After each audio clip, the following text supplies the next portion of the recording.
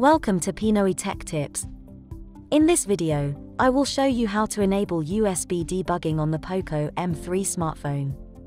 Enabling this feature is usually needed when your computer is unable to access your phone's internal storage for media file transfers.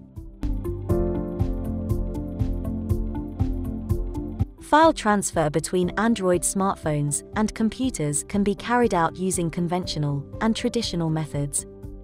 Conventional file transfer method mainly uses wireless systems like Bluetooth, while traditional uses the wired method via USB or data cables.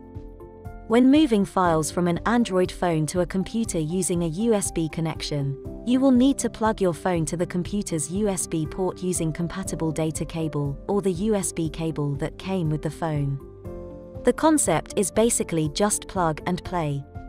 This means that your computer should be able to detect your phone once connected, and then access the phone's internal storage via using the computer's built-in file explorer. However, some Android devices don't work that way, and the computer won't be able to access the phone's internal storage even when the device is connected. What the phone does instead is instigate battery charging through the computer's USB port. In this case, you will need to enable a certain feature on your Android phone that will automatically activate file transfer protocol the moment it's connected to a computer via USB connection. And here's how it's done on the POCO M3 smartphone.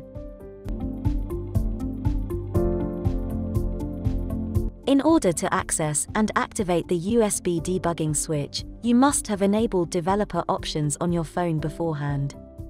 If you haven't already, then that should be the first thing you do. Once you've got everything set, unlock your phone to access the home screen or app screen. While on the app screen, tap the settings icon. The main settings menu will load up on the next screen. On this menu, you will see a list of all the features of your phone. Scroll down to the lower section, and then tap Additional Settings. Another menu opens, with more settings and options to manage.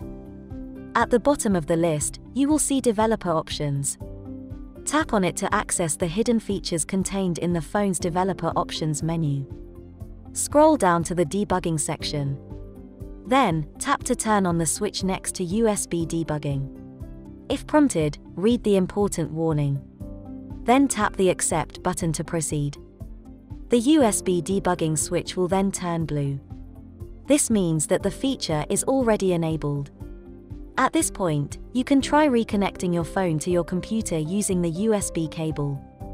The computer should now be able to recognize your device. If prompted with which actions to choose, select MTP or FTP from the pop-up screen. Doing so will grant permission to your computer to access the phone's internal storage and execute file transfers as intended. And that's how to enable USB debugging on the POCO M3 through the Developer Options menu.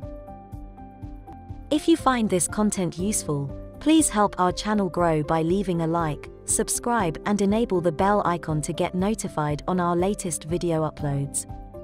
Thank you for watching.